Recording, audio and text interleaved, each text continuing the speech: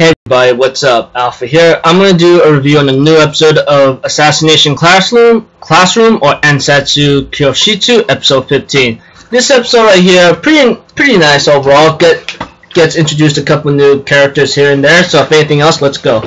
Okay, at the beginning we see to it that Koro Sensei is just talking to his students, having fun, explaining to him about like every tentacle he loses, his speed gets reduced a lot, and which is pretty funny here and there, and I just go like, why'd you even have to tell him that? But yeah, anyways, as the episode progresses, it looks like we go back to Class A, that's known to be the highest ranking class in the entire school, and just by looking at it, the way how they taught their friends and other students, it seems to be like high tech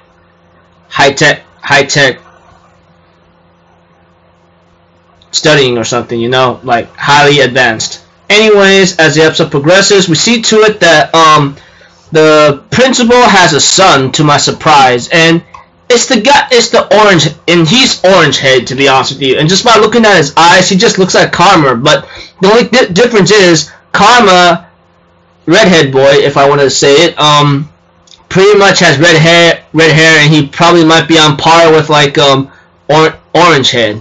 That is the principal's son, because from what it was said in the episode later down the road, no one can actually like beat him, like match up to him. And I was thinking in my mind, maybe Karma can. That's what I'm thinking. Well, Karma's score at least proved to that point. I mean, a couple episodes back, though I don't even remember which one.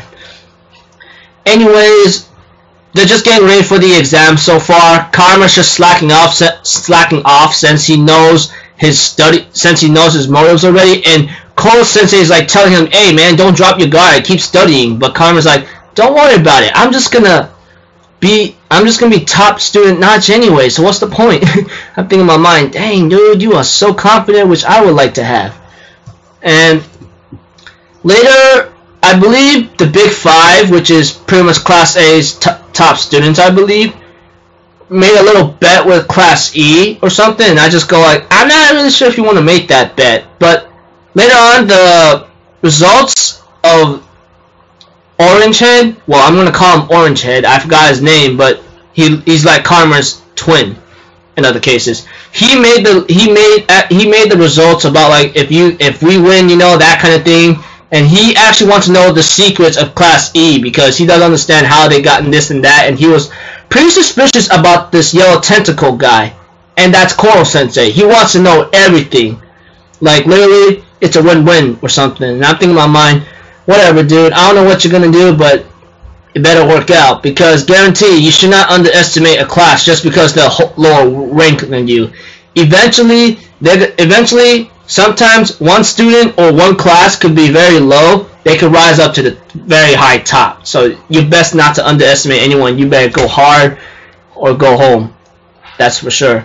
So yeah, everyone is just studying for their exams, especially Class E. It looks like Class A and the other classes don't have to worry about it since they're not Class E, etc.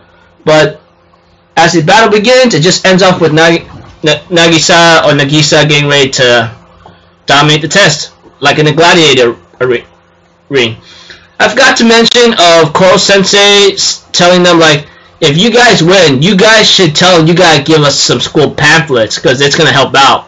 So it's understandable. So yeah.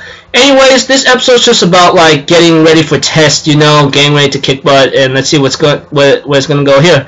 So that's about it. Expect my next review to come up a little bit late, so I'll see y'all till then. I'm Alpha Zero. Have a good day, and I'll see you guys next time, alright? Peace out. Bye-bye.